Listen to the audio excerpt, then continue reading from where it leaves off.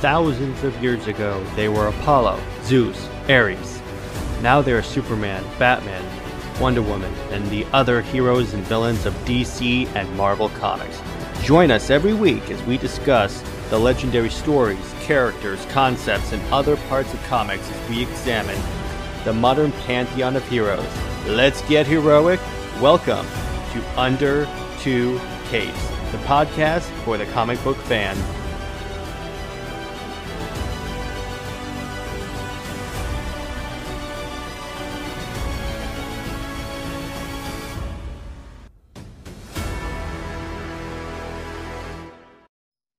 Welcome to Under Two Capes. I am Jared. And I'm Lad. All right, so I thought, what would be a good Snyder-related episode to do? And I thought, let's do one on the New Gods and the Multiverse. Now, I know the New Gods movie was just canceled, but they mentioned them in the Snyder Cut, so we kind of so we're going to talk about them now. So I actually prepared a nice little PowerPoint. This is how prepared I am for this episode. Let me pull this up. Lad, can you see it? Yeah. Okay. Play from the start. Let's do this. All right, so we're going to talk about New Gods and the Multiverse. So let's start with the Multiverse. Here's an image of the Multiverse from like one of the worst DC stories of all time called Convergence. It was just really confusing. All right, so anyway, let's get started. All right, so where did the term multiverse come from? So the term was coined by William James as a form of moral relativism. It's like how Lad and I have a different set of morals, so we're going to think through things differently. That's basically how that works. Then you have Max. Yeah, I think that Wonder Woman and Batman should be together, and Jared thinks that Batman exactly. Exactly. All right. So you have Max tag marks 4 levels, and we're going to deal with level 3. So what this is, okay. So whenever you made a decision, Lad, that you created an alternate reality where you made the opposite choice. It's like, okay, so imagine this. So you take a 6-sided die from like a D&D game and you roll it. As soon as it lands, you have created actually 6 alternate realities. Okay, cool. That's basically the idea. That's the alternate reality theory. And then, interesting fact, everyone has been exposed to the multiverse at some point. If you've ever read a story about alternate realities, you've encountered a multiverse. There's a Star Trek episode where an alternate Captain Kirk and Mr. Spock come on the Enterprise. I just actually heard about that recently. Yeah, exactly.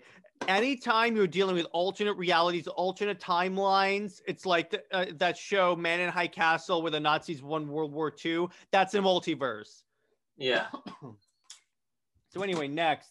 Okay, so here are some Earths from the multiverse. So what you have is, so you got Earth 2. So what DC did is that they published a lot of their guys. Hang on, I gotta get some water.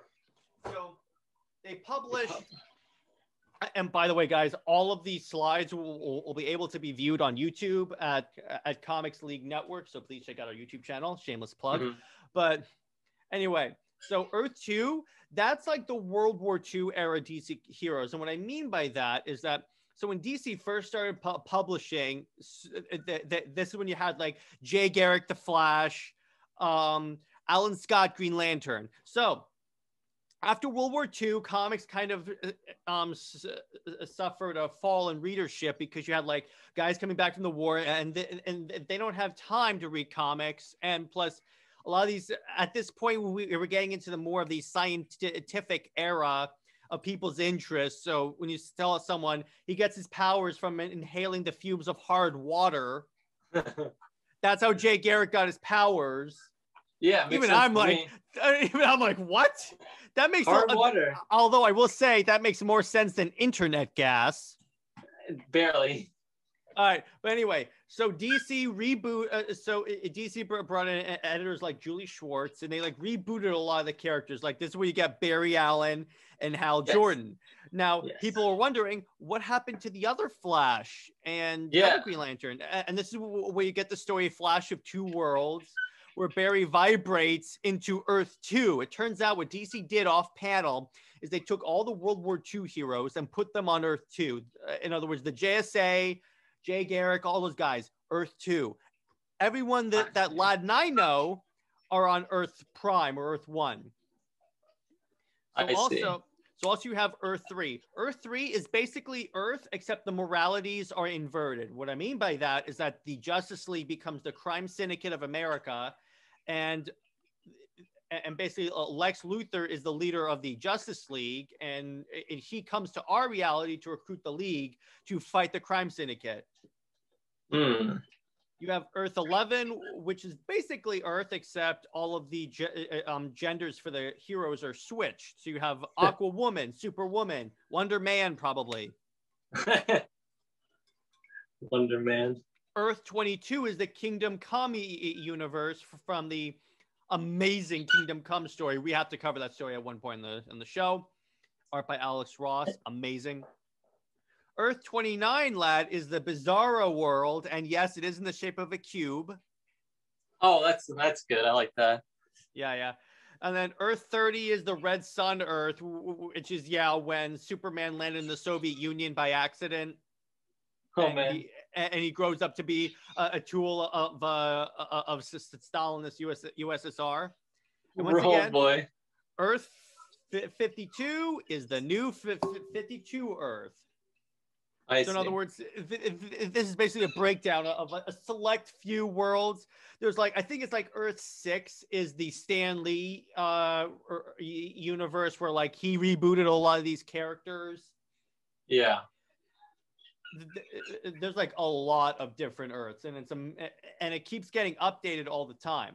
So anyway, and this is pre-Omniverse, by the way. I'll go into the Omniverse in a later episode. That needs its own episode. All right, so you have these beings called the New Gods. So here's how these guys were created. And by so Lad was telling me he has some questions that he will be interspersing throughout the episode. So, New Gods. So there was this world called God World, which is a world outside of reality that was occupied by the old gods. And then, so there was a Ragnarok-like scenario where it was split in two. Now, over time, through science, the two halves formed two new worlds. And then over time, life evolved on these worlds. Now, what were these planets? Actually, so here's a map of the multiverse, and here are the two worlds, Apocalypse and New Genesis. In other words, they used to be one world. Mm-hmm. So as we get there, so Apocalypse is ruled by Darkseid, and it's a totalitarian rule. In other words, whatever Darkseid says goes. On New Genesis, which is over here, it's kind of like the depiction of heaven. And it's the whole idea about how on Apocalypse, it's it's a cruel world, and on New Genesis, it's a utopia. And the two people have been at war with each other ever since Darkseid engineered the death of Highfather, the leader of New Genesis' wife. It sounds like something Darkseid would do. So, Euxis, and we saw him in the Snyder Cut. So, Euxis is the son of the new god Yuga-Khan. Actually, old god, really. New god, yeah. So what happens is that he was the architect of that war. I told you about that. So he started killing off all the other gods and absorbing their powers. So finally, Yuga-Khan was going to kill Euxis, and then Euxis ends up killing him and absorbing his power, becoming Darkseid. Oh, really? And that is why in the Snyder Cut, when Darkseid first shows up in the history lesson scene, he doesn't have the red eyes or anything like that, because that's pre him absorbing all those powers. Oh, so he's just like Euxis then, or no? Yuga-Khan? He was Yuga-Khan is his father. Okay, got it. Yeah. So and then he absorbed also a power source called the Omega effect, and that's how he has the Omega beams and all that. Nice. So this is pretty much explaining why Darkseid is ridiculously powerful. Mm-hmm. So here are some of his minions. So you have Calabac, which is Darkseid's son. We have Steppenwolf, which we all know if you've seen the Snyder Cut. The female Furies, which you have Lashina, Mad Harriet, Guillotina. I think the other one is Bernadette. But basically, they're like Apocalypse shock forces. Then over here, we have Fury. Now, Fury was introduced in the Earth 2 series that was like in the New 52 era, and she is actually pretty interesting. She is the daughter of Steppenwolf and Earth 2 Wonder Woman. Now, what happens is that Steppenwolf ends up dying in that series, and then Fury ends up turning to our side and then becoming the Earth 2 version of Wonder Woman. So she replaces her mom. That's kind of cool. Yeah, no, it's a really good series. So then you have New Genesis.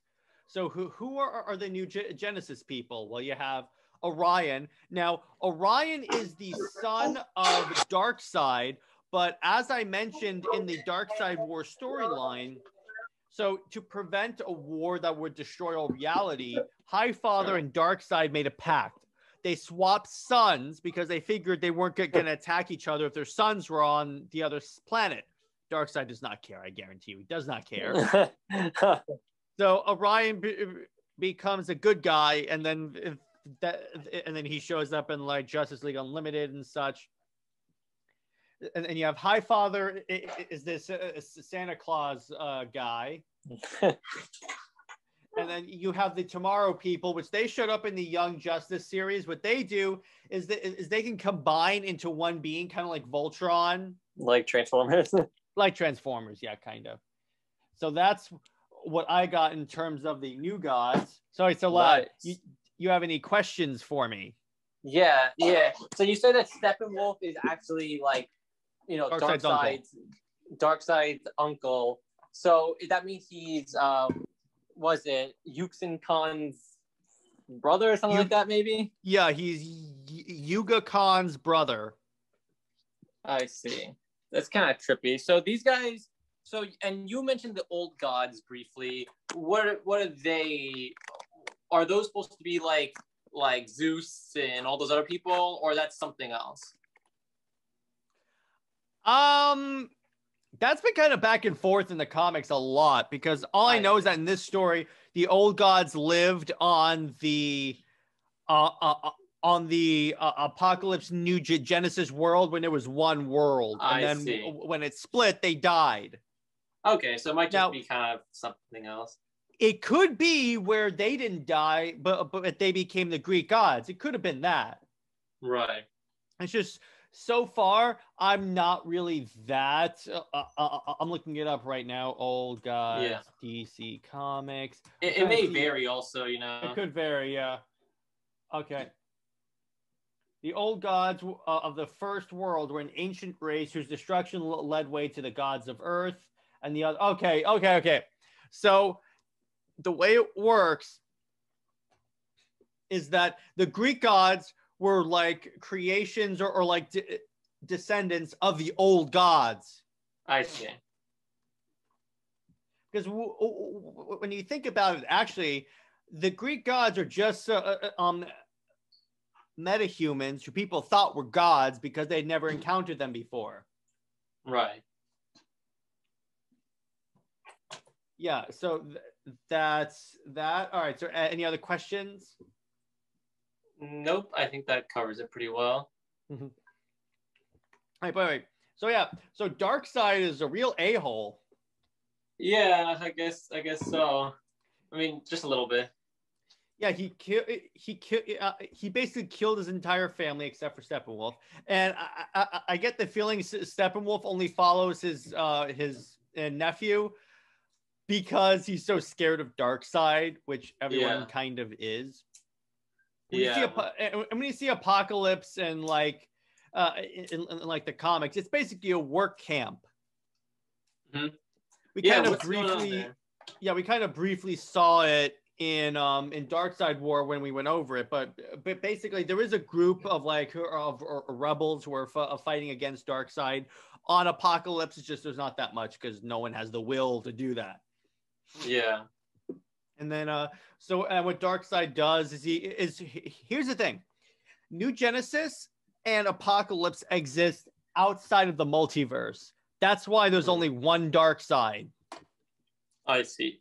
So what he does is he goes to different Earths. Like in the New 52 in Justice League Origin, while Darkseid was attacking Earth Prime, Steppenwolf was going after Earth 2. And that's where he kills Wonder Woman, Superman, and Batman. And then the other and then the people on that Earth form a new Justice League called the Wonders, and I think it's called the CW. On the CW, I guarantee you it's going to be a CW show soon. Oh no, it's called the CW because they don't have Wonder Woman or Superman. Oh, I guess they have Superman now. They have Superman, and they almost had Batman. Almost. But yeah, so they exist outside of the multiverse. That's why there's not supposed to be a rebooted Darkseid. I see. And because when Darkseid dies, he's kind of like reborn, so you kind of have he can't die. Yeah. You can only destroy his body, but he's actually like a spirit, kind of. Oof. So that's why whenever someone goes, who would win, Darkseid or Thanos? Darkseid every time. You kill Thanos' body, he's gone. You go for the head, he's dead. Yeah, exactly. He's dead. That's it. That is 100% it. You kill Darkseid, he will get another body. Yeah. It happened before because there was this war on New Genesis between New Genesis and Apocalypse. Darkseid died, and his spirit was sent down into this mob boss, and that's where you get Boss Darkseid from Final Crisis. I see. And then he found the anti-life equation, which is actually a mathematical equation that, if solved, gives one control over all free will. That's what Steppenwolf was referring to when he goes, the key to all will in the multiverse. Mother. Mother. Which one is better? The anti-life talk or the mother talk? Oh, definitely the anti-life. Okay, so the formula for the anti-life equation is loneliness plus fear. Actually, it's loneliness plus alienation plus fear plus despair plus self-worth. It's loneliness plus alienation plus fear plus despair plus self-worth divided by mockery, divided further by condemnation, and divided by misunderstanding, times guilt, times shame, times failure, times judgment, n equals y, where y equals hope, and n equals folly, love equals lies, life equals death, and self equals dark side. No wonder it takes him so long to get this. Wait, that's what it is in the canon. Yeah, that's what it is. You're not joking? I am not kidding you. What? I thought, I mean, when they say equation, it kind of was a bit vague. And I know the Flash equation, they have like BX something, parentheses, sure, whatever. But like, they actually took like the time for, there's a whole bunch of like sad and depressing adjectives thrown together. That's the equation. Yeah, Speed Force specifically equation. In English, which Darkseid shouldn't really know. The Speed Force equation is 3x2 times 9yz times 4a equals question mark. Nice. But jeez, yeah, that's why it takes him so long to find the anti-life equation. Can't imagine, yeah. But in the story Final Crisis, he actually does do it and takes over Earth, and then he turns Wonder Woman, Catwoman, Batwoman, Huntress, and like basically all the female characters into Furies. Okay. And like everyone serves Darkseid on Earth, and that's basically where we get that whole story, which is kind of hard to understand.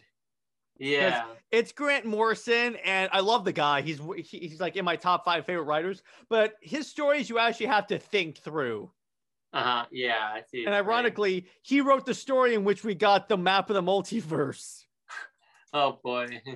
What I forgot to mention is that is that there's also a dark multiverse where in Dark Knight's Metal, where basically what it is so you have the World Forge where all these different Earths are made. Now what happens is it's manned by someone called the Dragon, and who used to be Barbados. So the way it's supposed to work is that if there's a world where stuff is going wrong, you're supposed to destroy it. But what Barbados was doing is he was stockpiling them and created his own multiverse. Saving it to do later, procrastinating. Yeah, Dark Knight's Metal, Death Metal. Yeah.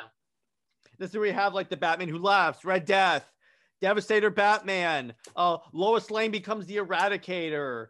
Let me see. What else do we have? Batman Who Became Hush. It's like, yeah, there's lots of different really, it's basically where we get the Tales of the Dark Multiverse. I see. And then, so you have that side of the multiverse. What's kind of funny is that in the comic, when they're looking at a map of the multiverse, it's this. It's legitimately this. And then when they say there's a dark multiverse, all they do is they take it and turn it over. Like in Stranger Things. Exactly. That's pretty much what they do. But yeah, so that's pretty much the multiverse. I hope that's not too confusing. All right, so lad, what's your favorite Earth? That's a good question. Earth 2. I don't all like kind of like the Jay Garrick, owls, yeah. Right? Jay Garrick. Oh no, not sorry. The Court of Owls. Okay, so I'm thinking. I was thinking of something else. But Earth 3 is probably really cool because like there's a lot of. It's a very kind of a little bit similar, but there's some different stuff happening there. It's kind of weird. Earth 3 is pretty cool. If you've seen the DC movie Crisis on Two Earths, that's what that is. Okay. It's showing you where like most of the superheroes are bad people. And this is where you have Ultraman, Owlman, Superwoman, let's see, Johnny Quick, Atomica, and Deathstorm. And then Lex Luthor is the only superhero, and he's the Shazam named Mazash, which is Shazam backwards. Nice. That I didn't know he had Shazam powers on that Earth. Yeah, and his is kind of added to it where he could absorb everyone else's powers. That's pretty cool. They actually had the multiverse in the Lego Batman 3 game, because the Lego Supervillains game, because in that one the Crime Syndicate shows up. That's true, yeah. So they then they come and to Earth saying Apocalypse is on that.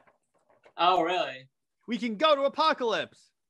That's pretty. Oh yeah, I remember. Yeah, that was pretty fun hanging out on Apocalypse. Yeah, and Apocalypse is also where Doomsday is from, supposedly. Lego goes surprisingly in depth in their lore of the. Oh my gosh, I was surprised too. It's like I'm looking at their cast of characters that they have. It's like Dexter, the Chipmunk Green Lantern, the Anti-Monitor. I'm like, what? They have like 200 characters and a lot of obscure stuff. It's like they go insanely all out. It's surprising, right? For like. It's like in the Superheroes 2 game for Marvel. It's like, basically, is there anything that's even remotely associated with Marvel? It's in there, except for the Squadron Supreme. I'm really pissed off about that. They've never been in a Lego game. We need to get them. Maybe Hyperion. Maybe Hyperion. Hyperion has been in the Avengers game, but I'm saying the actual other Squadron characters. Oh, yeah, definitely. Like, there's no Power Hyperion Princess, because they'd be pretty much Wonder Woman. Yeah, Hyperion definitely gets most of the attention out of any of them. Fun fact, so Marvel is doing this event that this year. I'm trying to remember what it's called. Marvel's, I think it's called Age of Heroes or something like that. Let me see this. I'm trying to see what's this new. I'm trying to see what's this new event, because it's basically they turn the Marvel universe into the DC universe. Oh, what? Explain. Where, okay, so the Avengers never came together, and the Squadron Supreme is the Earth's premier superhero team. And it's like, here's another one. Peter Parker is basically just the photographer best friend of Hyperion. Huh. I'm like, you're not even trying here, Marvel. This is ridiculous, guys. Hey, listen, okay? It's called Heroes Reborn. But it's like, it's hilarious, and they're using like the character like armor designs that pretty much make them Justice League ripoffs. Wonder Woman armor on Power Princess. Everyone's be like, come on, Marvel. Well, at least, here's the thing. Marvel has now admitted they can't beat DC, so they are just going to copy DC. So there you go. There you go. Yeah. Hey, listen, maybe they'll do a better, they'll actually have some, if they do some like Squadron movies, maybe they'll actually get to continue their vision instead of getting cut short before the second, third movie. Release the Russo cut of Squadron Supreme.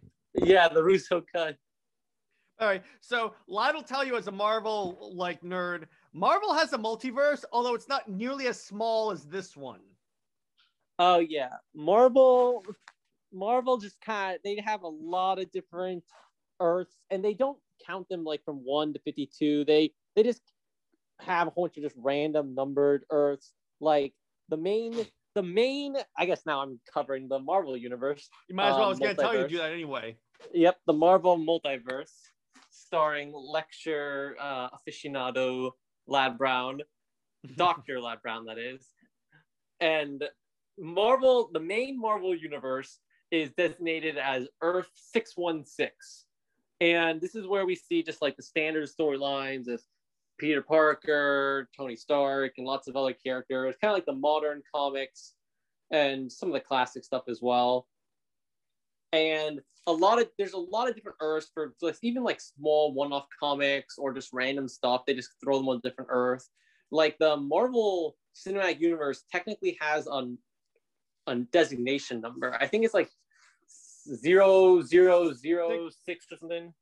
I thought it was 1610 because technically the ultimate one is the MCU. Oh yeah, the Ultimate Universe is 6110.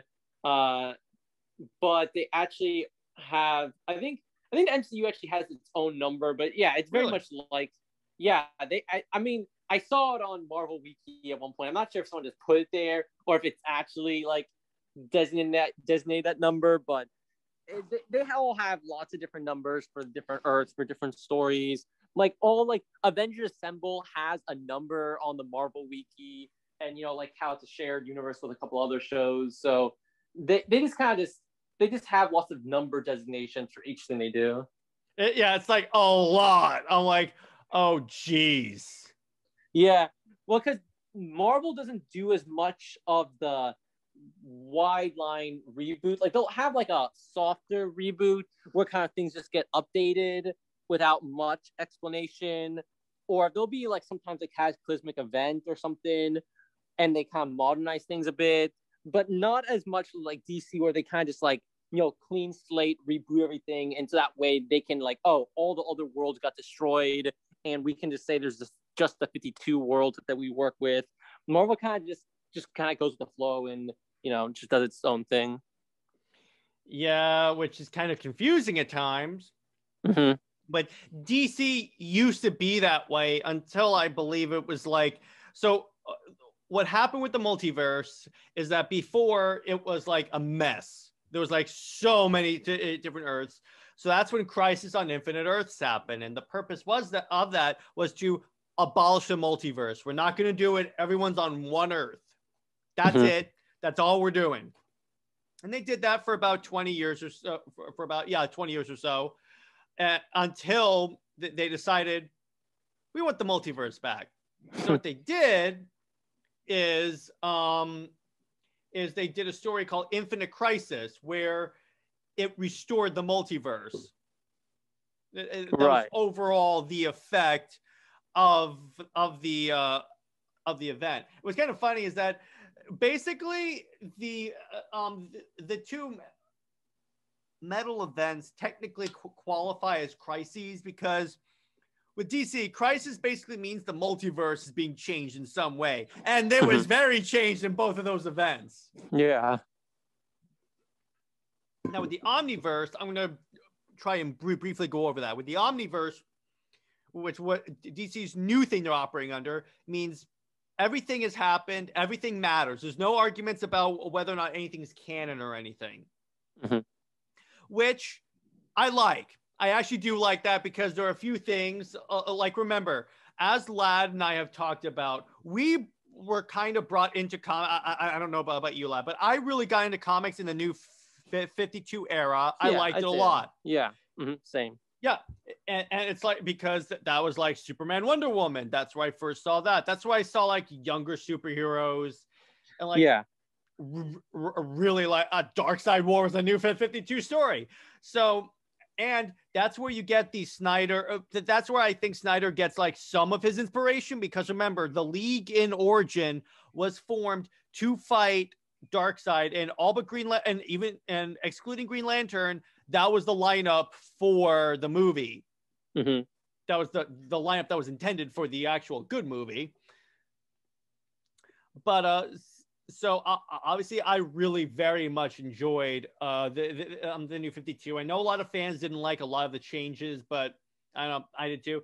So what they did is Rebirth was kind of to sort of merge the new 52 world with the old world. So what they did is they basically decanonized a lot of things, most of the stuff that I liked, like Superman, Wonder Woman, and all that. So then then the Omniverse happens, and as it turns out, everything's now canon. So I'm like, thank you, Death Metal. So now Superman, anything from the comics that you liked is canon. It happened. It matters. That's why Scott Snyder had a sticky on his computer that said, everything matters. Nice. So I'm like, hey, that's actually really great, because you know what you do? You make all the fans happy about that now. Yeah. It was being interpreted kind of as they're doing away with their continuity, which they're never going to do that. They're never going to do that, because fans like having that overarching story.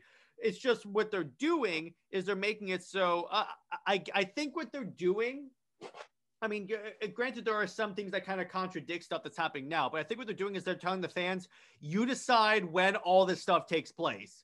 Kind of like how Marvel does it, because the way Marvel does their timeline is they don't necessarily tell you how much time passes between like story to story. Like the Demon in a Bottle for Iron Man could have happened like last month.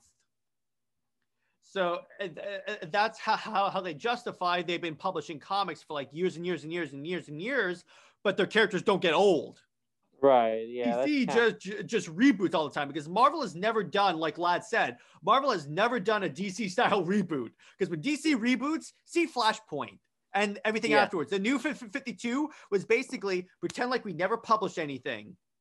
Right. Yeah. It's kind of confusing, right? Because of you expect the characters to age, but they kind of stay the same, and sometimes there's mini like a character's own universe, like just like a character's comic line gets kind of like reset a bit, but not the entire universe. Like I know there's storylines where Peter Parker gets older and he has a family, and then like he kind of like wishes it away, and like he loses, it's his status quo changes. Wish.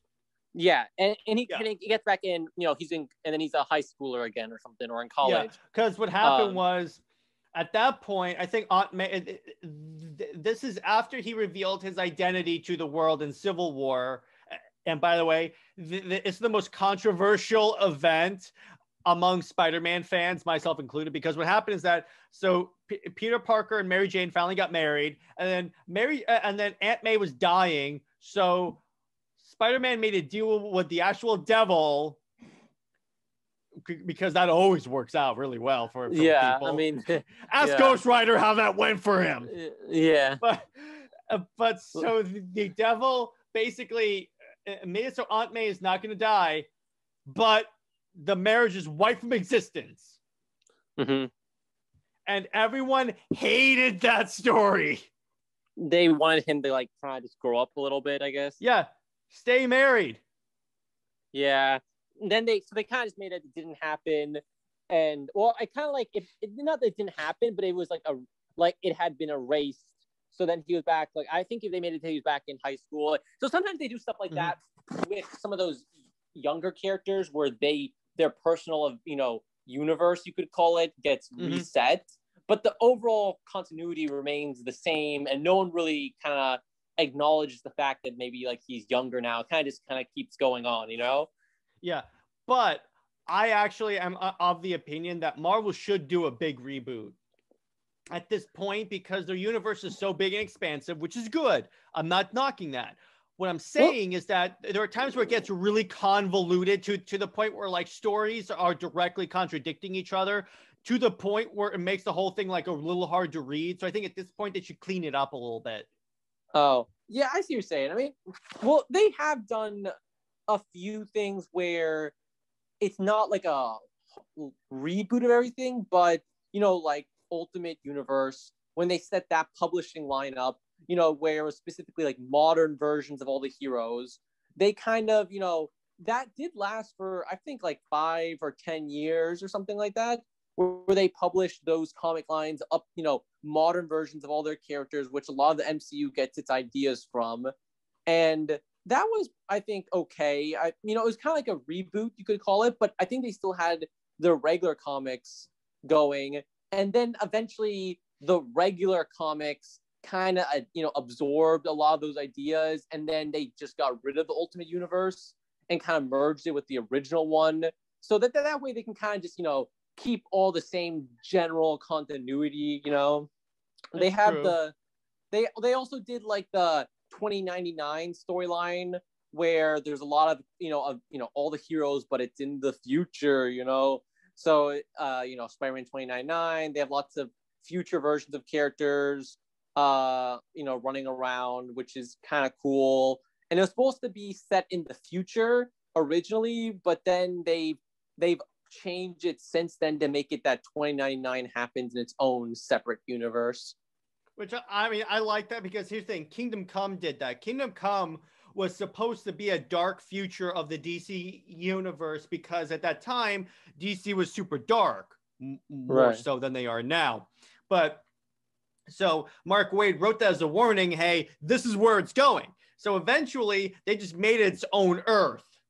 Oh, which, cool. Again, pretty dope.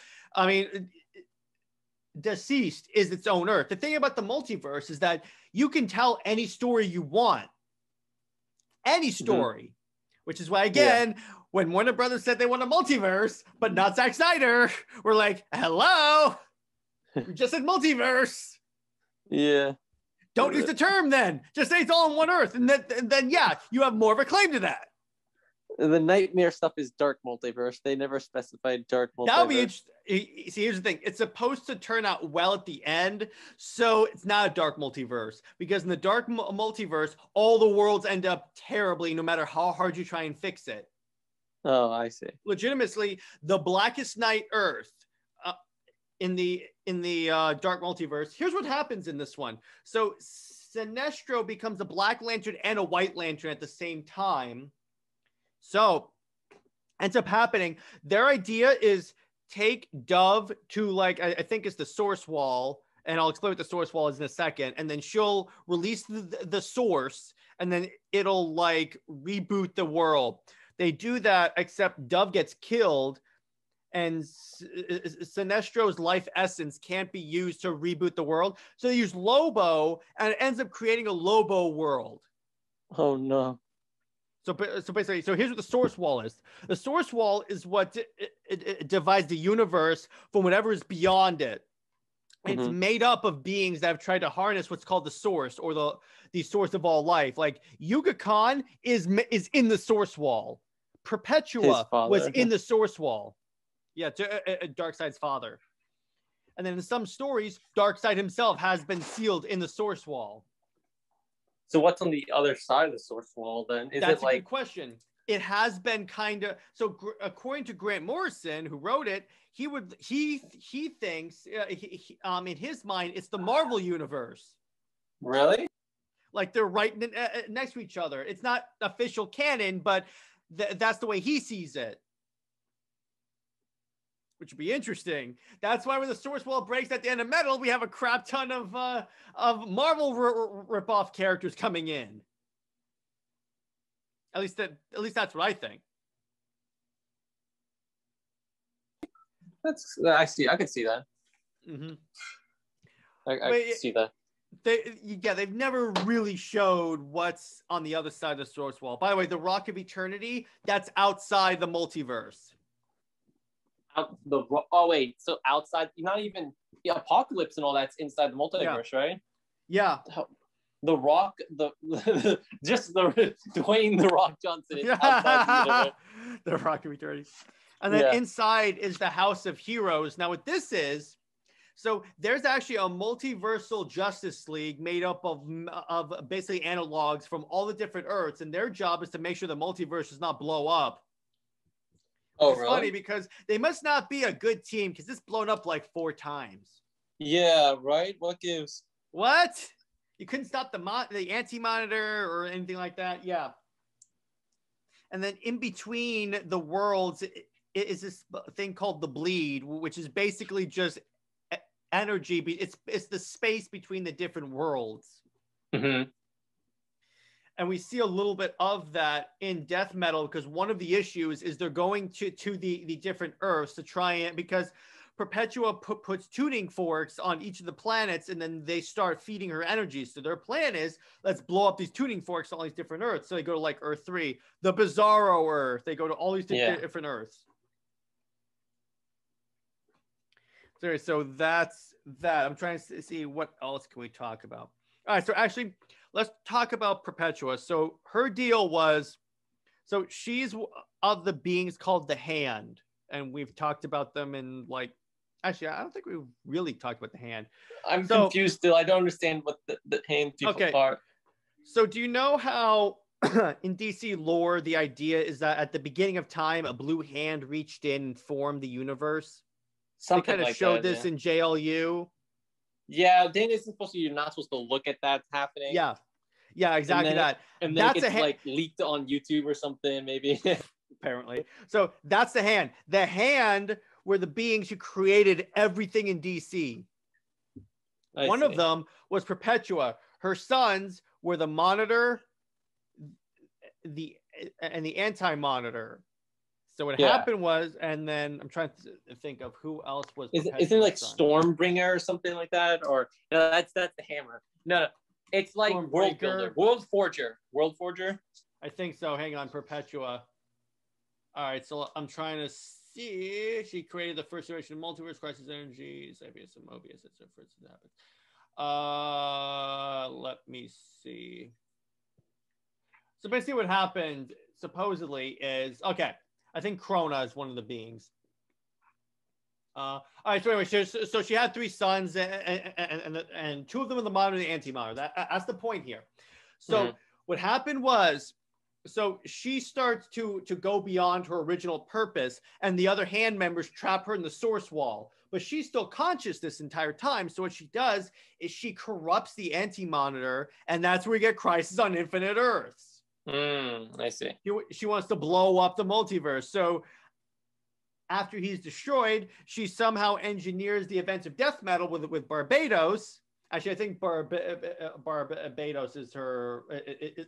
Barbados is like one of her acolytes, and he takes out. And the end result of of Metal, actually, the first Metal, is that the source wall is destroyed and she escapes.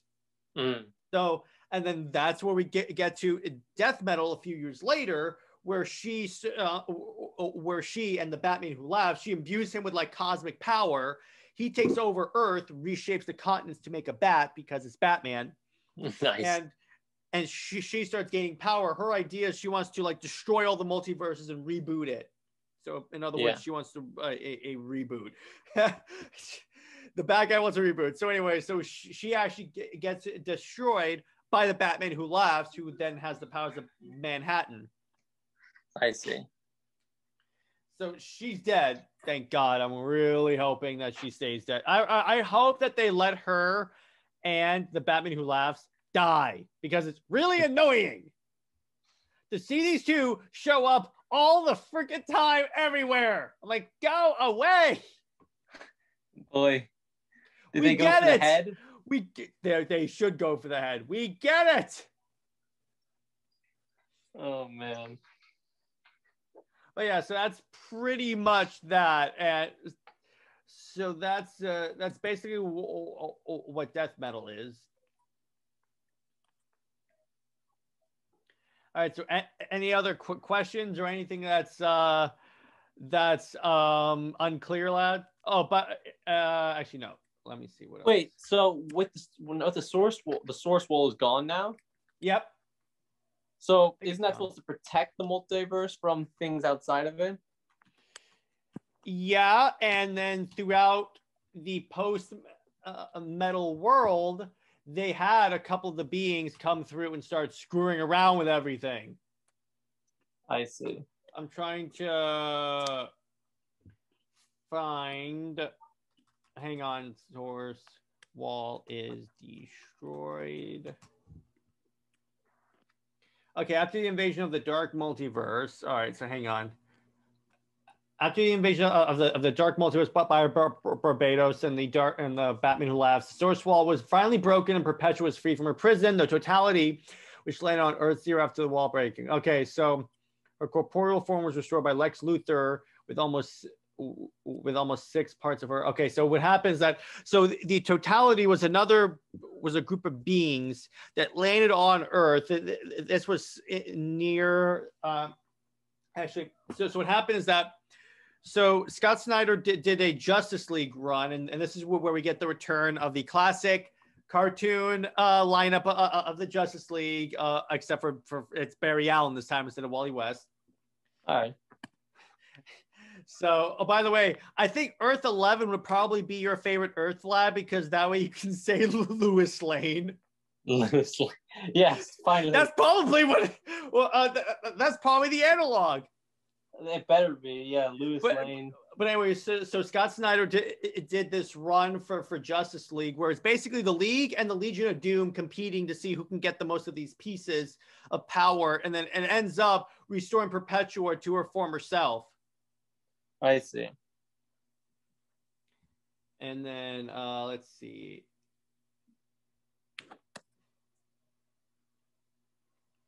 What else can we talk about? So if the source wall is gone, Perpetua's gone, stuff like that, didn't you say that there's no protection now for the multiverse? Mm-hmm. Yep, that's pretty much it. Anything can come in now, I think. Ooh, that's bad. I feel like for future events. Well, I mean, it seems like whoever... It opens the door to a Marvel crossover for going by where Grant Morrison thinks it's on the other side. Yeah. Yeah, the source. I don't think the source wall was ever brought back. I'm looking. Yeah, because I mean, they're gone now. Let me see. I'm looking, and I want to see it up by the characters and versus that he personally blamed himself with drugs and small actions.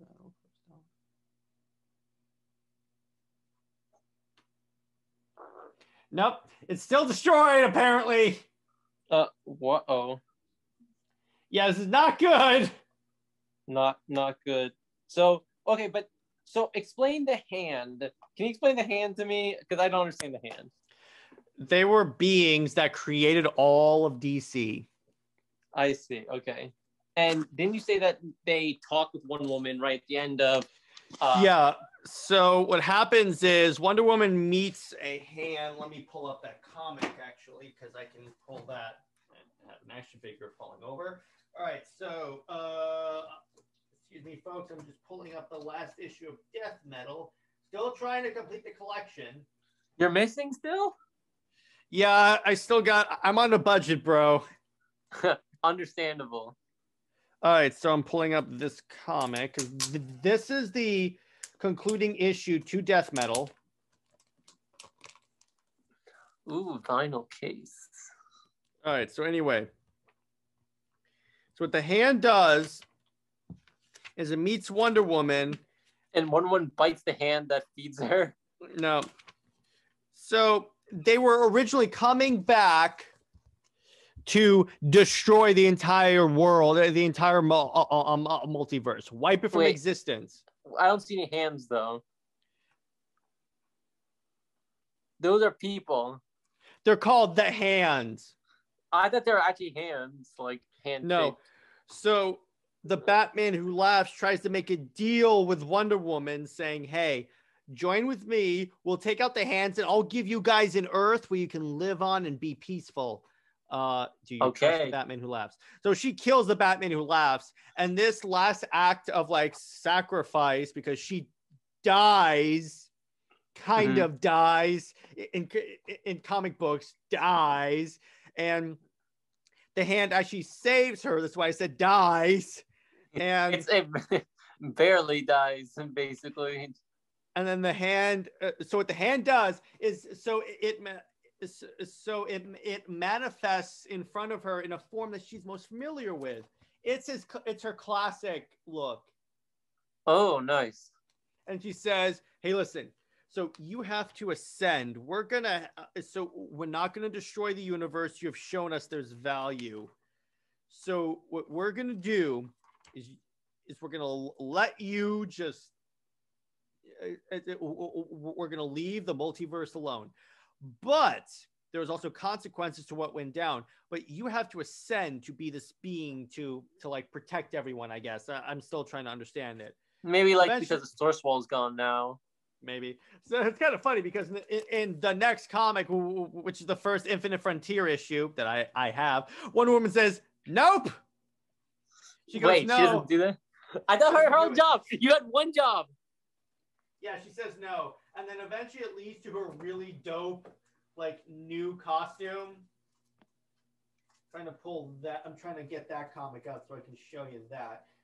Well, first off, as she's this issue is basically DC going through their new Everything Matters continuity. So for the purpose of this one comic issue, they gave her this costume. Interesting. So, and what they did is, I'm opening up this comic, is... Oh, the vinyl wrapping. So what DC did, so what happens is Wonder Woman is taken by the Spectre and given a tour of the new multiverse. Oh, she's hanging out with Arrow? So anyway, this is where we get, this is where it shows a lot of status quo changes, like Hippolyta leaving the island to become the new a member of the Justice League. This is where we see like Yara Flor showing up. Mm-hmm. This is where we see the JSA being being brought back into continuity. So we have the Teen Titans coming back. Superboy eventually. This is where it's revealed to her that Superboy will eventually become a dictator. We have Roy Harper, Stargirl, and then so it eventually goes down is Wonder Woman is given a choice. Okay, you can. Well, first off, also Wally West ends up being the main Flash now because so at the end of Death Metal, the heroes and villains come together to form an organization that's going to protect the multiverse, and Barry Allen is going to be a member of that team. And Wally West is going to be the main Flash. Okay. So, and Wally West has been the Flash for, the main Flash for a long time. He retires from being the Flash shortly thereafter. Oh, really? I guess they didn't like it. That's what DC hates Wally West. Wally West and Dick Grayson. They hate those two characters for some reason.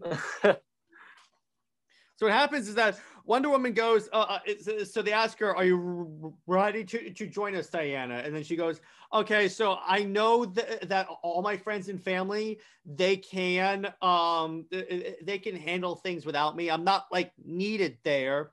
But what she said is, I don't want to join you because it's exciting. I want to see what this new world looks like. So she does her whole twirl and she gets into this new dope costume. Nice. This is a new Wonder Woman look, and I love it. Good look. Yeah, there she is, right in the middle. It's pretty cool. Yes, this is so great.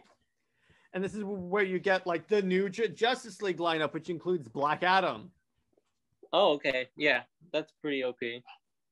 Oh, and then by the way, so at the end of the issue, this is how this thing ends. So Wonder Woman was supposed to join a group of beings that was supposed to watch over all of existence. It has like the Spectre, the Phantom Stranger. I think that's Ganthet. It's like one of the Guardians. Let me see. The Greek guy. I think that's Hera. Is that Hera? Yeah, I think that's Hera. And Highfather. So she leaves and she's like, "No, I'm out." She goes back to go hang out with the others. By the way, Aquaman is further like Jason Momoa. They even gave him tattoos. Nice. Is he still looking a little white though? They need to. Yeah, I know. I'm waiting. Give him dark hair. So anyway, that whole group, all those beings are destroyed. What?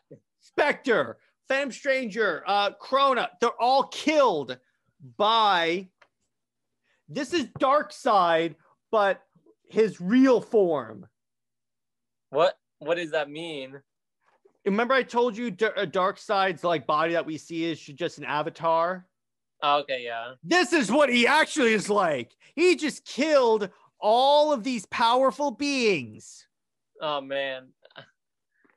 That's an indicator, and that indicates to me that true form Darkseid, as he's called, is going to be the main bad guy of Infinite Frontier. That's going to be kind of scary. I'm excited for that because we've never really seen true form Darkseid in action. We've heard of him, but as far as I know, drop in the comments if you guys remember any issue, because I'd be very interested in seeing that. But that's basically how powerful Darkseid really is. He could take out the most powerful beings in the universe. That's why when it comes to Thanos versus Darkseid, who wins? Darkseid. Yeah. Darkseid. There's no competition.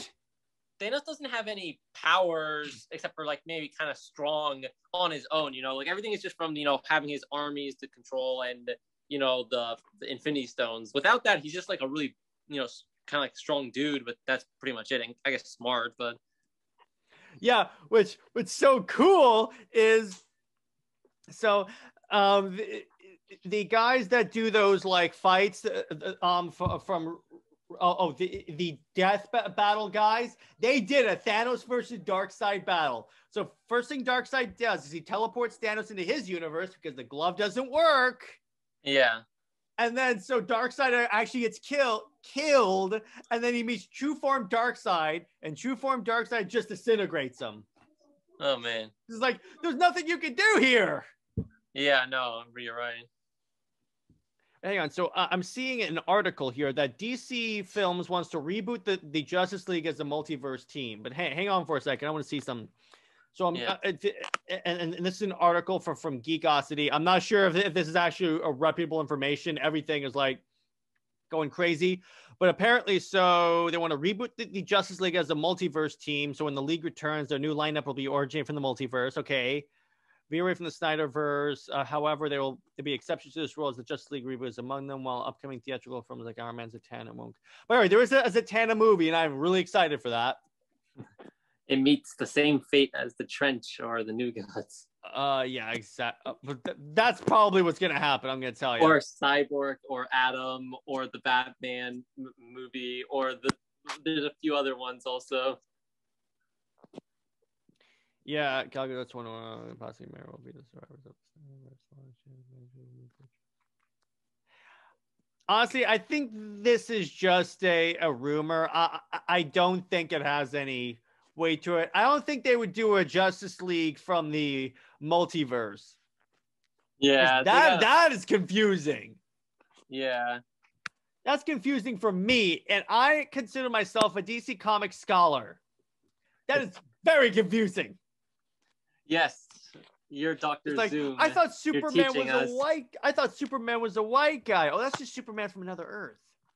There was an Earth, but by the way, where it's all African American people. Really? Yeah. I'm like, okay, because why not? And was originated in Grant Morrison's Final Crisis. It's just a little snapshot. Oh, okay. I see what you're saying. That's the one where I think that's the one where the heroes are made aware of the multiverse. It's just really confusing. The point is, that's the one where Darkseid takes over with the anti-life equation. Yeah. What the real point is that DC needs to stop having like a multiverse ending threat like every year or even every like 5 years they do a reboot. Yeah, That's pretty much what that is. It's a little too much. Like you can't just hit us with the most extreme, like the next cosmic level of power. Like let's just dial it back a little bit and have some more like a little bit lower tier threats, and then you can build up to like something big. That's what they should be. I think all of comics needs to cool off with the events. Yeah, it's just Please like it's the end of the world again. Like the entire world is blowing up, and the universe and everything. And it's really annoying because there were times when it's like last year they were doing death metal, but at the same time they're also releasing Joker War, and I'm like, what? I mean, maybe 3 it's like all a Jokers, dream. and then 3 Jokers. It's like they have all these events happening at the same time where they can't possibly be happening at the same time. Yeah. I'm like, guys, can you please give me a hand here? Oh man, This is really annoying. I think Lad and I have had this conversation where stop with the events, let these characters breathe. Yeah, it'd be cool. It'd be cool to have events are cool, but hopefully they just have some of the individual characters get a little more development. Yes, please, please, for the love of God. And also, so I understand the importance of representation, but here's an idea. Instead of trying to throw in a black Superman, how about you just build up the great African American characters that DC already has, like Static Shock, Black Lightning, John Stewart, Green Lantern. Oh man. I was looking at a forum thread and people were complaining that DC does not like promote their African American characters, and I'm like, yeah, put them in a movie instead of replacing all of the other guys. Do you think that we're gonna get John Stewart Green Lantern eventually? Oh yeah, he's gonna be the main Lantern in the series. I'm hyped. I remember he was like the first guy I kind of knew. I didn't really know Hal Jordan made for Super Friends only, but John Stewart was like really cool. Yeah, I started with Stewart because remember I started on the JLU TV series, and he was like the only Lantern they showed at that point. Right. Yeah. Yeah, but you get my point, right? That if you have plenty of other great characters like that, and you could just easily just put them in a good movie, have a good director with them, and then you're done. That's all. You're done. Interesting. Yeah, I'm not sure what to think of the idea, or I mean, if they're gonna get rid of Cavill and put like a new person in, which might be already what they're planning to do, regardless. Like Affleck and hashtag restore the SnyderVerse. Yeah, it seems kind of like a bit convoluted on that end day, but. Here's what I think is going to happen based on Warner Brothers' track record. Sometime in the future, they'll be having a discussion with Zack Snyder, and then they'll be canceling most of their plans. Mm-hmm. We already saw a little bit with the Trench of New Gods. I think right now, Warner Brothers is probably telling AT&T and HBO Max is probably telling them, you're doing you're call Snyder up and tell him to do the SnyderVerse. And they're seeing no one is really excited for any of the other DC stuff coming out. I mean, Suicide Squad looks good. I saw the newer trailer, really funny. But it's like they announced, like, all right, guys, we heard everyone. You guys want more Justice League 2 and 3, so we are bringing in Josh Whedon to continue his vision for Justice League 2 and 3. But by the way. That's the Superman movie. I'm gonna make a guess. It's not gonna happen. I think Warner Brothers makes all these announcements, and guess what happens? They do get kind of pushed aside. Because guess what? They'll delay it first, like they did with New Gods and Trench, and guess what happens? Disappeared. Okay, so I was contemplating this, like.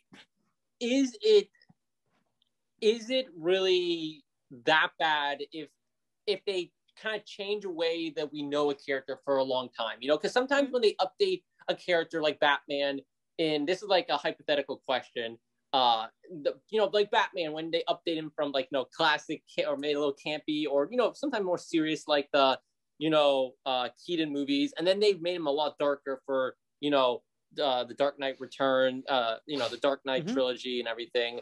They really changed the character, the way he was portrayed and everything like that. Now, is it really as big of a change to make, say, Superman, like, who's normally portrayed as a white person, portray him as like as a darker skinned person? It's not a bad thing. I'm not against that.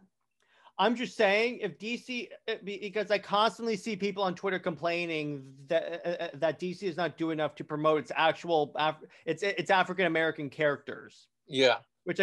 And here's the thing, they have some pretty dope characters. Jon Stewart being one of them.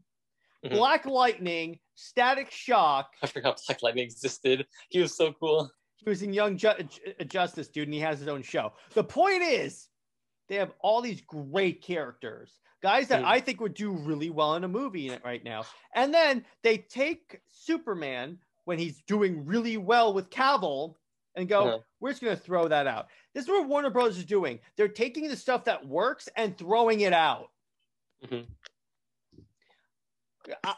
Personally, I think the multiverse Justice League is a dumb idea. Like, no brain cell level dumb idea. Because it's just going to confuse people. And first off, with Matt Reeves' Batman, so he's supposed to be the Batman of the Multiverse Justice League. You know what that does? It takes away from the overall tone of that movie, because it looks like it's just a standard cop movie. Now all of a sudden you're making a cosmic level. Right, yeah. Is Matt Reeves' Batman in the same universe as the Joker movie, or? That's a good question. That's a really I feel like good question. They have it might be.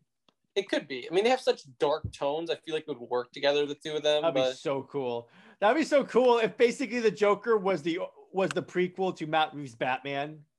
Because it ends with Bruce Wayne's parents getting killed. Yeah.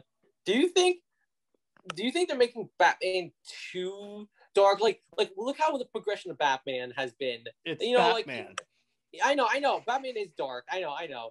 And like, I know I'm overly sensitive, so maybe I'm not the one to talk. You're the one that thinks Adam West is the best portrayal of Batman, so you're not exactly the best audience here. But listen, Batman, you know, maybe like, you know, some of the original movies, you know, like Keaton, where, you know, things are kind of dark, you know, they're, you know, stakes are high. Then the Dark Knight trilogy makes things, you know, a lot darker and, you know, like, you know, edgy. And then we see, you know, like with the DCEU, where Batfleck is like pretty dark. He's like straight. You know why? Killing people. That legitimately is Batman from the Frank Miller Dark Knight Returns series. I see. He just kills that because that was the main inspiration behind the Batman behind Batman v Superman, really, because that was the comic where Batman and Superman first fought. I see. I didn't know that. It was so popular that it just became a standard rule that whenever Batman and Superman first meet, there will be a battle. Doesn't matter how long it lasts, because as we know, in Justice League Origin, it lasted 20 seconds. Right. Also in the movie, it lasted like 10 seconds. I don't know how long it actually was. But the point is, at some point, they will come to blows. Yeah. Well, okay. And that, look what we have now. Matt Reeves' Batman, which is, like, looks so dark that's almost like he's like I know he is supposed to be like almost like a villain, but it looks like so like gothic and horror and like super scary. Like, will we ever be a noir crime movie? That's why. Yeah, that's true. It's supposed to be more like that. But will we ever go back to like a less, you know, extreme dark Batman movie, or is it always going to keep progressing like darker and edgier? You know. I don't think so. I think if anything, it'll stay at this level, but they're not going back. Let me put it this way. They're not going back to old school Batman and Robin level. And they're sure as hell are not going back to the Bat freaking credit card. What's wrong with the Bat credit card? It's stupid. That's how you get Batman's identity. You just try.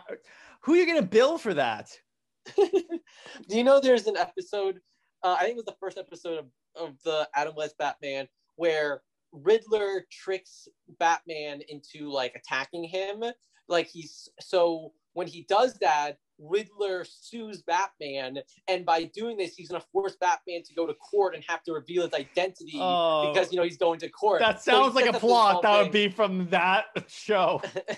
And legal battles, riveting. So I think he finds a way to get out of it, but like, yeah, he set it up. There's a little bit of thing there, but yeah. But like, I'm not saying it needs to be funny like that, but like, I mean, does Batman always need to be like super dark? Like, I mean, for right now, that's kind of his status quo.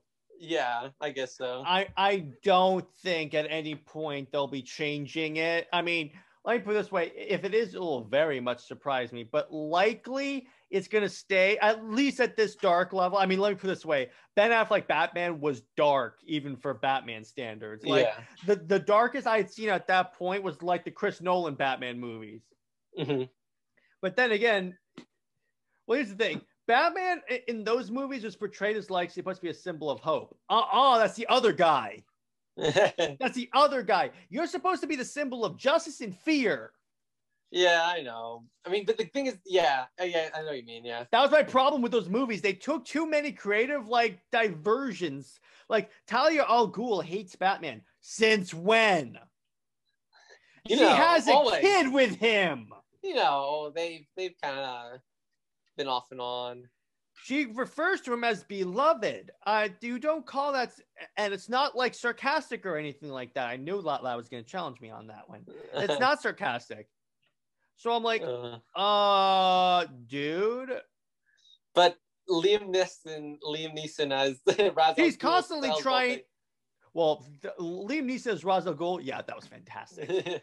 Tom Hardy as Bane. That even though it wasn't a Spanish guy like it's supposed to be, still love that. Mm-hmm. That was a good Bane. Heath Ledger's Joker. Okay, let's just say the bad guys are like really good. Bad guys were fantastic. And Christian Bale was good as a Bruce Wayne. I did not like him as a Batman. That's fair. Because I didn't like the where's the other Charles going? Where is he? Where is he? I hated that. Where's Harvey? Where is he? Yeah, I hated that. It's like all those trailer guys who made fun of it. They're like, watch Batman's ongoing battle with throat cancer. Oh boy. Ben Affleck does a bit of that. No, he has a voice changer. Okay, that's fair. Yeah, it's just like it's like deeper, kind of like disrupted and all that stuff. Yeah, but it's like that's why I like Ben Affleck a little more because he's like, okay, that makes sense. Not where's the George going? Oh boy, yeah. It was. I'm like, okay, guys, I get it. Okay, I get it.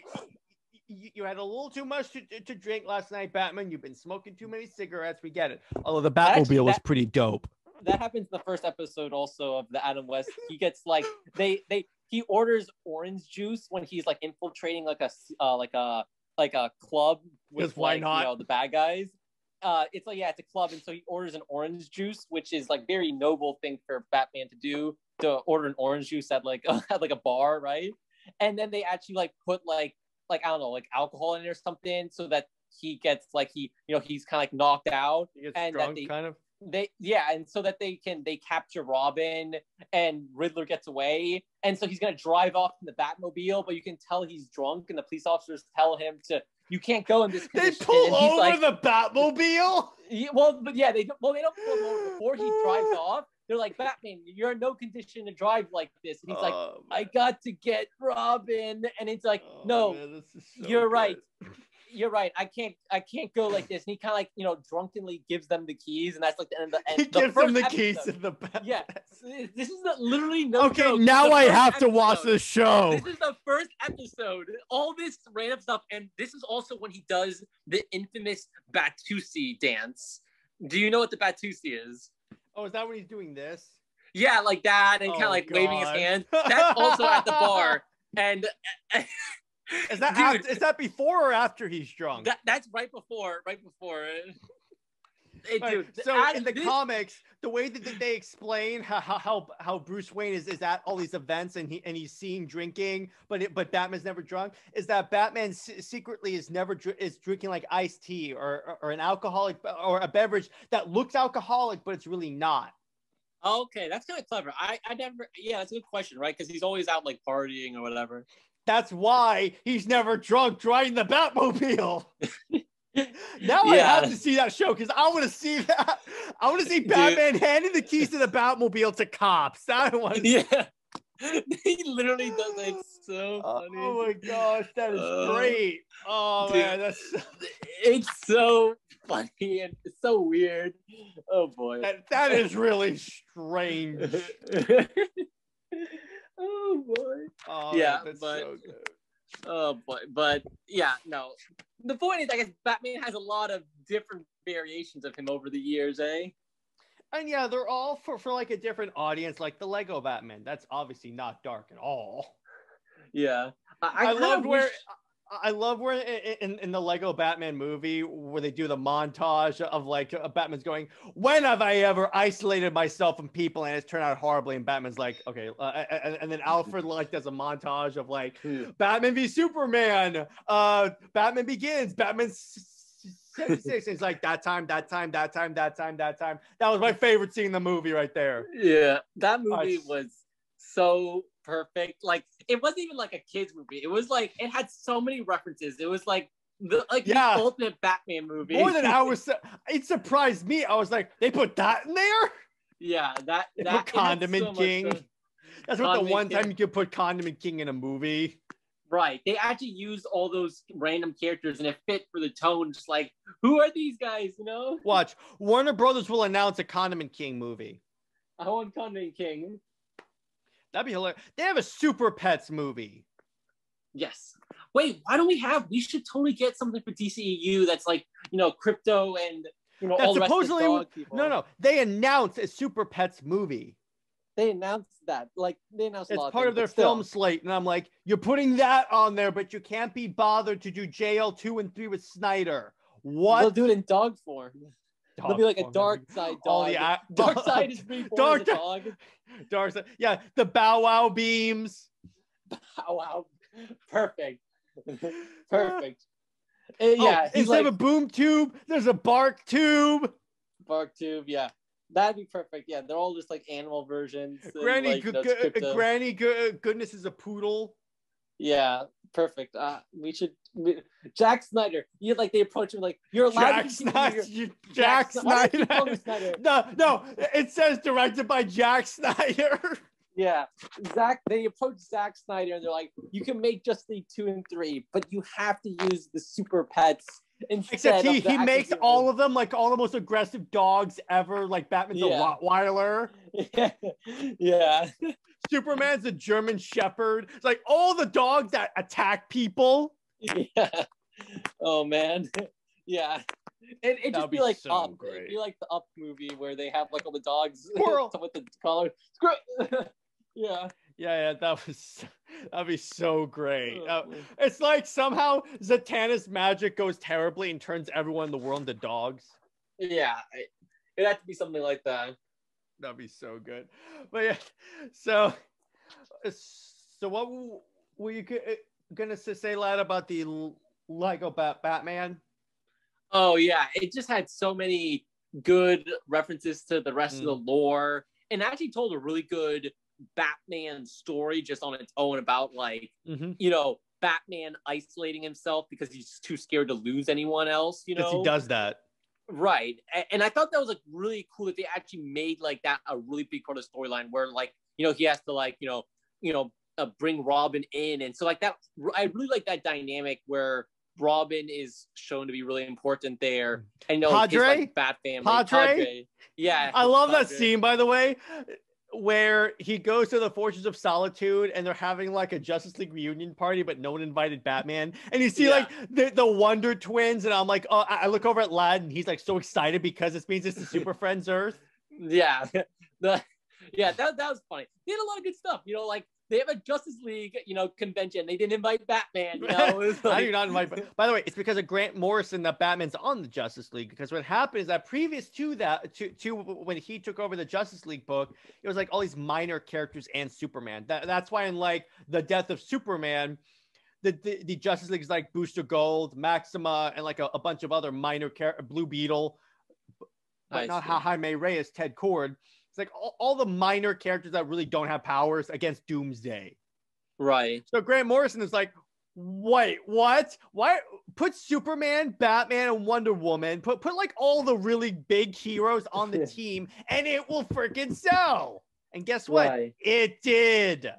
That's why in JL and JLU, that's the lineup of the team. Mm-hmm. Except for Green Lantern, at the time there was only one, because this was after Emerald Twilight when Hal Jordan killed all the Green Lanterns. So it was just Kyle Rayner. I see. And then you had Aquaman with the beard and long hair, and I think the hook hand. Yeah, he had the hook weapon thing. And tattoos. So it was basically Jason Momoa Aquaman, except I think he still had blonde hair.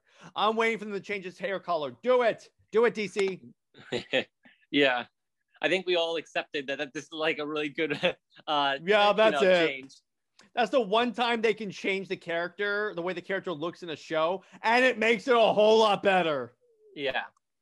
I mean, it makes sense that, especially for like Aquaman, because he's supposed to be like, from the oceans, maybe like Polynesian or some other thing. Have like, an islander do that. Right, yeah, like some sort of islander look. Like, why would he be like a white person? Yeah, a blonde-haired white dude. I'm like, what? That makes no sense. I get it. He's a guy that lives in Maine and he lives in a lighthouse, but that's like, and it's like, I just love how that's the one good thing to come out of 2017. It's like 2017, the year Aquaman jokes died. Yeah. You see him, he's walking on the pier, he's downing whiskey. Oh, man, yeah. My man. He's surfing on the Batmobile. Yeah, that was really good. All right, so that was quite a little discussion. Hope you guys enjoyed our in-depth dive into the new gods and the multiverse. And once again, right now we're working on the assumption that DC is going to restore the multiverse, the SnyderVerse. Now, note, they're probably not going to make a public announcement about it until later, because they have to make sure that like all the contracts are signed and everything. So it's not like, okay, so we want to do it, but we're waiting on for like a contract from Ben Affleck and all that stuff. They're going to wait until they have all their due diligence done, and then they'll make the announcement. Right. So don't go out with your pitchforks and start burning down their other movies and everything. Keep with the hashtags, but be respectful. Yeah. Like, don't be posting it.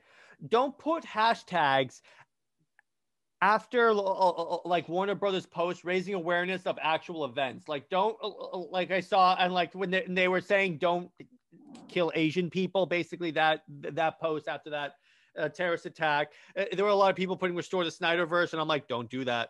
Do not do that. Dude, that's like so bad. Why would you do that? That is a-hole moves. Do not do that. Be respectful, be kind, but keep posting it, because you show people that, because what Snyder's probably doing is he's accumulating all this data, and that's why they put out the black and white version of the movie the way they did, because what that's showing is, hey, don't even watch a black and white version if it has Zack Snyder attached to it. Yeah. That's why it just popped up out of nowhere that they were putting up the Justice Gray edition, which I've seen. It actually looks really good. I want like a super colored version that's like all trippy and like color patterning. It's called the Whedon cut. Have you seen the color grading in that? Everything is like my photography, oversaturated. That's what I did when I was taking photography classes years ago. I would just oversaturate everything and on Photoshop. That's it. Perfect. It looked dope. So, but anyway, so yeah. And then, I'm trying to see if there's a bit of news we can talk about really quick. I think the new Lego Star Wars game was delayed again. No, please don't say that. It was delayed. No, don't. I've been not canceled, delayed. I've been talking about this with other people and saying like how like, you know, where did the announcement go? I thought it was supposed to come out in the summer. There's nothing announced yet. And I was actually thinking about it earlier today, like, when are they going to announce this? And you're telling me they actually delayed it again? Mm-hmm. They delayed it again. Okay, so well, I guess it'll be worth it. So Black Widow may have been delayed again. Yeah, it's now in July. They have to stop doing this because they've delayed it pretty much a year now at this point. Oh yeah, it's been over a year now. Yeah, definitely. Because it was supposed to come they have to stop out, doing this.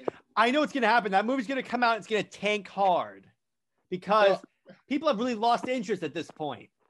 Yeah, I think people are losing interest. But what they're doing is, you know, trying to delay as long as possible so that situation improves a bit with COVID, because the movies that did come out last year really didn't do that well in theaters. And even like earlier this year, they haven't done as well. Like Wonder Woman and other stuff, they Godzilla v Kong did great. Well, that's the thing. Wonder Woman and stuff that came out last year and now earlier this year, still people weren't going out. But now I think maybe with, I don't know, with the vaccines or what people just feeling more comfortable now or things improving a bit overall, people are going to theaters again and life is improving a bit.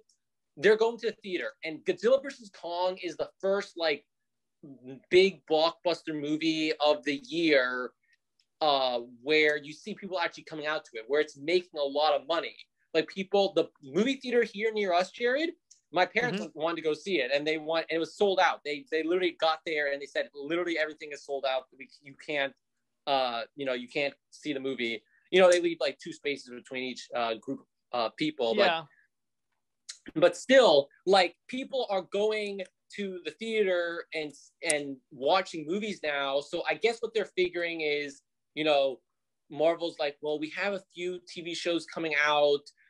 If we just delay Black Widow one more time and it comes out in the summer, things might improve enough that we can make like the full money almost with the movie coming out. I don't know. I think maybe they should have just gone ahead. I think it was supposed to come out in April or May. They should have just stuck with it because I feel like it was close enough. But I guess if they want to try to make a little more money. You have Disney Plus, just do it already. Well, that's the thing. They did now confirm also that it's going to come out on Disney Plus with, you know, the $30 price tag if you want it. I'm not paying for that. I'm seeing I will go to a movie theater at that point. It's not worth $30. Right. But I'm just saying that like this means that they can't delay it anymore because they're already announcing it for the streaming service. So it's definitely coming out in July. But they'll delay it. At this point, I have no faith in Disney. I have no faith in any of these organizations. Watch what'll happen. They'll delay the Superman movie, the new one, and then all of a sudden they'll go, well, we're going in a different direction. That's what happened with Trench and New Gods. Yeah. I mean, that's why I'm like, DC has no plan. Neither does Marvel. Right. I guess, yeah, they're trying to do whatever they can to get as much money as possible with like COVID situations, everything. Did you know that the biggest movie of the year last year for 2020, Sonic the Hedgehog was the highest grossing superhero film of 2020? Because in its defense, it was a really good movie. It was a good movie. I liked it a lot. It was a good movie. And, you know, they listened to the criticism and they fixed the problem, unlike some movies. So that's a lot of respect, honestly, that they did that. Yeah. But it's because Marvel never released their movie last year, and DC, I don't think, did anything either.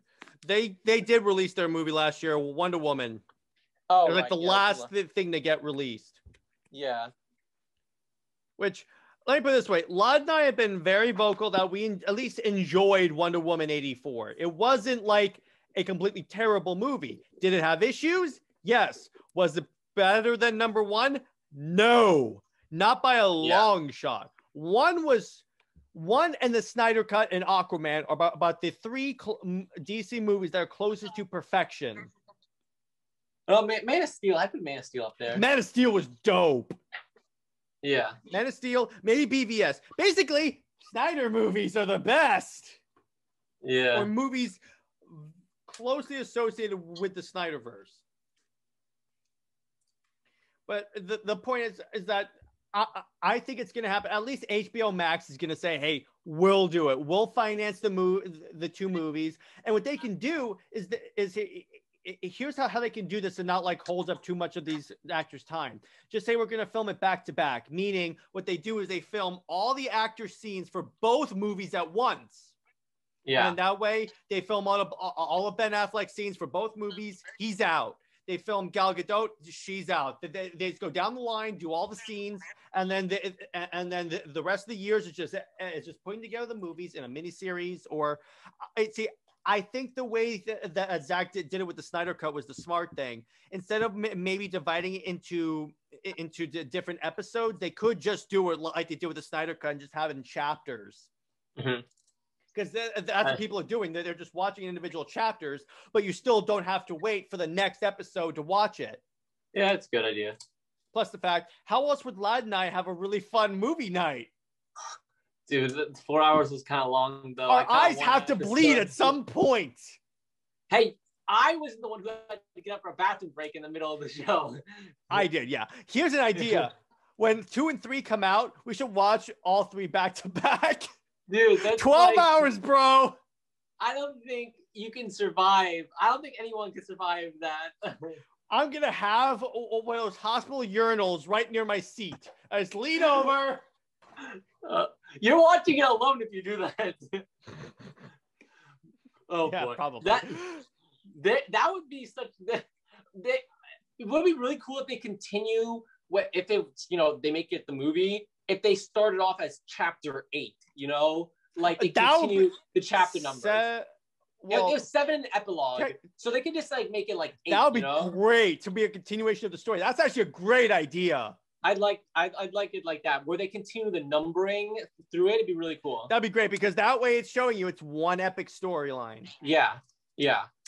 It's not even really 3-4 hour movies. It's actually just 1 12-hour Actually, story. what they could also do is go back through the other 2 movies and divide those up into chapters, and then now we can have 1 and then always like 12. Yeah. That would be pretty. That's actually a really good idea. I do actually hope they do that if they go with the 1 movie divided into chapters. I think Snyder is going to do the 1 movie chapters because people have proven that they're going to watch the entire Snyder Cut movie multiple times. I mean, people have seen it 12 times. I mean, obviously they have it on the background and such, but still. Yeah. And the whole dividing into chapters is a great idea. Just do that and then we're good. Yeah, I think it works, especially for like a 4-hour movie. Like just because it's so long, it helps to have a little bit of chapter divisions there, Mm-hmm. It also feels like a comic book, right? Like how they have like different sections. It does. It feels like issue 1, issue 2, except I didn't have to wait a month for the next issue. Yeah. That would suck if they say we're going to have it in the series, except each episode comes out a month apart. Be like, no! Yeah. That would suck. Yeah. But yeah, so basically 100% we are operating under the assumption that they're going to do it. It's going to happen. So just so we're going to do a lot of episodes that are inspired by Snyder's universe. Like at some point we're going to do Frank Miller's Dark Knight Returns, where Superman and Batman first fought. We'll do the entire series because it's like a lot of different books. And basically, we're going to do everything that pretty much inspired Snyder's style because I feel like that would be a good way for people to appreciate it. By the way, here's a great thing. After people watch Justice League, they go back and watch BVS and Man of Steel. And these are people that hated Snyder's DC movies. And they're like, this is genius. Because now they understand where it's going. Might be time to go back and rewatch that stuff. That's what we'll do in the summer. But in the summer, I just want to give people a preview. We're going to be doing a lot of different things in the summer, mainly the YouTube channel. We're going to be doing a lot of skits. Like we have quite a few humorous skits coming up. And then what we're going to do is we're going to watch all of the Snyder movies.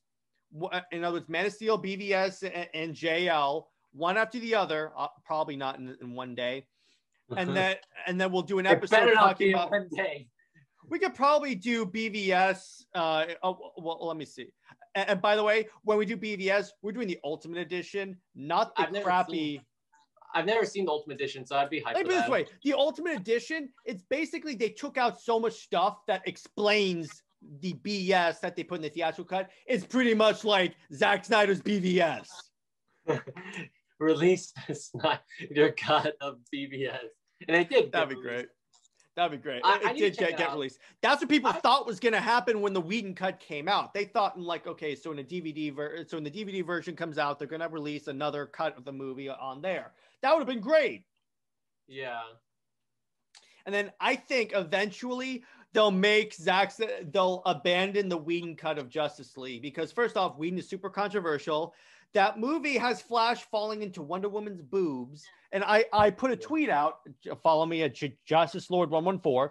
I put a tweet out where I said, I found it humor. Actually, I'll pull up the tweet right now so we can check that out. Because it was just something that I thought of that I thought was kind of, by the way, I'm calling it, I put it out on a tweet. I'm calling it, I think they will restore the SnyderVerse. It will most likely be after the next shareholders call because the shareholders are watching all this social media buzz and all the HBO Max like stuff that's coming from the Snyder Cut, and they're going to be like, do it. Yeah. Okay. So I'm going to share my screen real quick to show you this. All right, let me see. Where's my Twitter? Is that my Twitter? That's my Twitter. All right, here we go. So look at this. So over here, right here, I said, I find it interesting how in the age of social justice, Warner Brothers demands that the Whedon cut, which minimized the roles of minorities and denigrated the female characters, is canon, while the Snyder cut, whose central character is an African-American, and a good one at that, I meant to put that in, but Twitter has a character limit, so I couldn't put all that and the restore the Snyderverse, is non-canon and a movie to be buried. Yeah. So I'm like, in this age, you would think they would go, let's basically make it like that movie never happened. Yeah, you think, right? I know, right? Oh boy. Maybe one day. I think that's another thing that may happen soon. I mean, it's more likely that they'll just restore it and have it be an Elseworld. Well, here's the thing. They don't have to have a main Earth because if they have the multiverse, they can just, by the way, just to be clear, Warner Brothers, we're not saying cancel everything you just announced. That's a confusion. We just mean do your other stuff because Matt Reeves' Batman, I'm so excited for that one. Right. But we just want the very least, give us Justice League 1 and 2. If they gave us, let me put it this way, if they just gave us Justice League 1 and 2 and just left it at that, I'd be fine with it. I'd be like, okay, we got a cool Justice League arc. He got his 5-movie arc. Now, granted, what I think is going to happen is HBO Max is going to do the Snyderverse, but they're also going to tell Ben Affleck and Joe Manganiello, hey, did you guys want to do your stuff on HBO Max? So we'll get the Deathstroke movie, which is supposed to be basically a grounded military movie, except the origin of Deathstroke. So imagine how awesome that would be. I know. And the Batman movie, which was supposed to feature Barbara Gordon Batgirl. So imagine that. So that's why HBO Max is key. They can just take all that stuff and say this is exclusive content to HBO Max. Let me put it this way. The Snyder Cut, here's how successful it was. So Canada has their own special streaming service because they don't have HBO Max. And then Warner Brothers put the Snyderverse, the Snyder Cut on that too. It beat Game of Thrones. Really? Game of Thrones. That's kind of crazy. Yeah. It defeated the most popular TV show, I think, of all time. That's why I think make the freaking movies. Capitalized on this. Or we'll have to release the Armada and do this the old ways. To quote using the hashtags, Army. Hey, it worked, didn't it? It worked the first time. Yeah, I mean, HBO Max saw the potential, right? So they said, that's why I'm saying it's probably going to happen. Because let me this way, if this were before the Snyder cut, I would have been like, no, there's no way this is going to happen. Yeah. Because let me put it this way, you don't put $70 million into a one and done movie. You just don't do that in the film industry. They probably said, let's do 70 million. We plan on doing it, but let's use it as a test subject to see if people want this. If they do, we'll do it. If they don't, we'll say, okay, we completed it. HBO Max is most likely going to say, we're going to put it only on our service. And let the theatrical stuff be whatever the Warner Brothers wants it to be. That's fine. That's totally fine. Yeah. Because wouldn't it be cool if you have, if all of the HBO Max stuff is all the Elseworld stuff? I think that would be really cool. So anyway, all right. So Lad, what do you think the odds are that we get the announcement that they're going to do JL 1 and 2? In light of the fact that we are talking about the fact, I'm saying in light of the fact that we were watching the Snyder Cut. That's why I said if this had been a year ago, I would have been there's no way. But anyway, all right, guys. So we're gonna. Yeah, I would have said also that there's like little to no odds of that.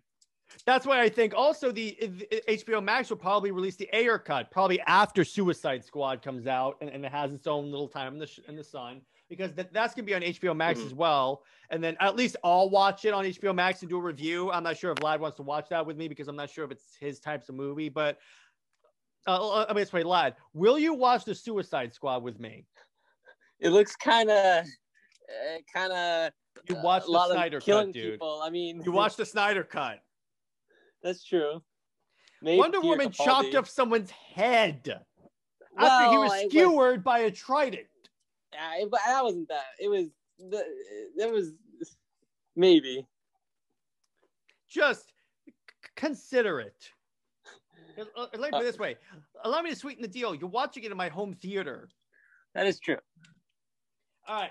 So anyway, so we're going to call it a night. Hope you guys enjoyed this rather long episode talking about the multiverse and New Gods. And then we went off for the rails again, as we normally do, into the SnyderVerse. We're going to be talking about the SnyderVerse until they restore the SnyderVerse. But anyway, and then so I still haven't watched the third episode of Falcon and Winter Soldier. I'm going to try and have that done for next time. But yeah, we are going to do at least maybe a short discussion on Falcon Winter Soldier. We're not abandoning Marvel. Just for right now, we're talking about the SnyderVerse. So anyway, Lad, always a pleasure co-hosting with you. Yep. And fun times. And stay heroic, everyone. Bye-bye. See ya.